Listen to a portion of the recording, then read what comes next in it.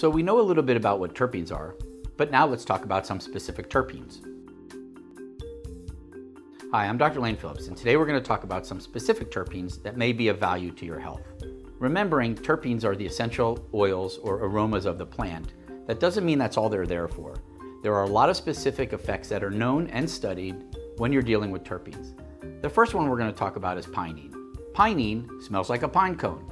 If you look up pinene and going into a forest, there's a lot of things that say as soon as you go into a forest, you get this relaxation that comes over to you.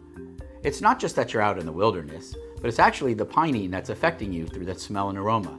The smell of pinene can create a sense of relaxation. It can create a sense of alertness. It's also very valuable when you're dealing with pain like chronic inflammation. So pinene, once again, smells like pine cone, and this is one of the great terpenes that exists. Myrcene. Myrcene is the most common thing you're going to find within the cannabis plant, whether it be hemp or marijuana. It has a woody smell and usually makes up about 60% of the terpene in the plant. This is great as an antioxidant, as an anti-inflammatory, and can also create calmness. Linalool, and you know this maybe as the smell of lavender, is one of the most calming terpenes that there is. There are some times you do not want to use linalool, especially if you're a nursing mother or have a baby, as lavender has been indicated not to be used then. Lavender is one of the most calming of all the terpenes. You know it in bath bombs and other floral scents. And if you have anxiety, you would want to see linalool as a terpene in the product that you get.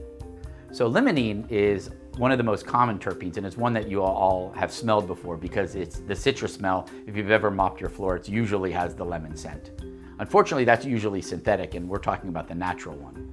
Carotene is one of the most interesting of all of the terpenes to me.